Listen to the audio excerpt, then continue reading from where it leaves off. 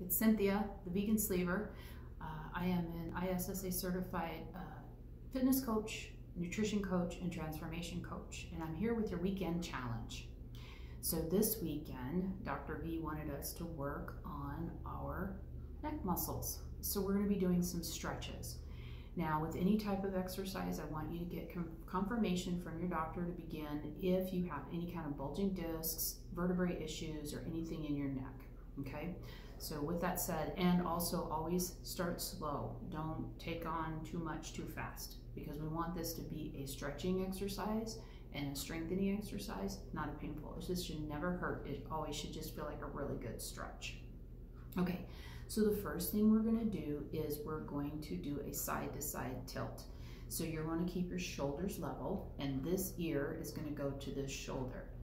So you're going to go this way, and it should just feel a really good stretch. And if you can go a little bit further, you can. But again, I want you to make sure that this is not painful, that it's just feeling like a good stretch, okay? And then the same thing, I want you to keep your shoulders level, and you're going to go the other side. The one caution I have for you is don't tilt forward, don't tilt back with this. It's like you're trying to touch your ear to your shoulder, okay? So that's the first one. The second one is to put a little resistance with it. So you're going to take your hand and lightly touch your head and just pull down a little bit. Again, you should be feeling a stretch, not pain. And then just hold that for about 10 seconds. Okay? And now we're going to go to the other side and do a nice little stretch. Don't mess up your hair though, because you look good today. I don't want you to mess up your hair. All right, so now the next one is going to be a head back. So you're going to put your finger here so you can feel what you're doing. You're not pushing with this, but I want you to keep it here so you can feel the movement. So what you're doing is you're just pulling your neck back. You're like trying to create yourself a double chin here. So you're just pulling your neck back. I'm going to go to the side so you can see what I'm doing.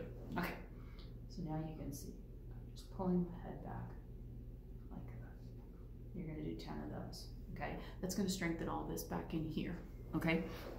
So the next one is going to be side-to-side turns. So you're going to turn and look over this shoulder, and then back to center, and then you're going to turn, look over the shoulder, back to center, and you can do like 10 on each side.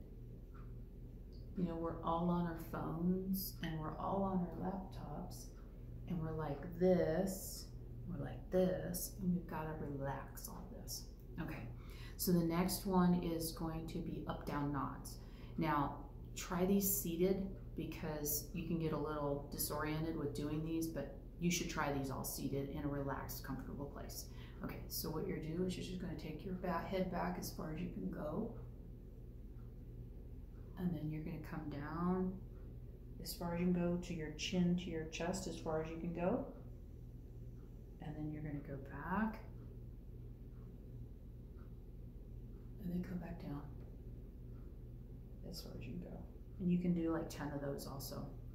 So that's your weekend challenge. Again, is to get some stretch, some range of motion, and some movement in your neck. Have fun with these, but again, they shouldn't hurt. It should just be a really good stretch. And if it's feeling a little tight or a little sore, heat or ice really helps too. But anyway, I hope you guys have an awesome 4th of July weekend. Try these out. And I will see you next week.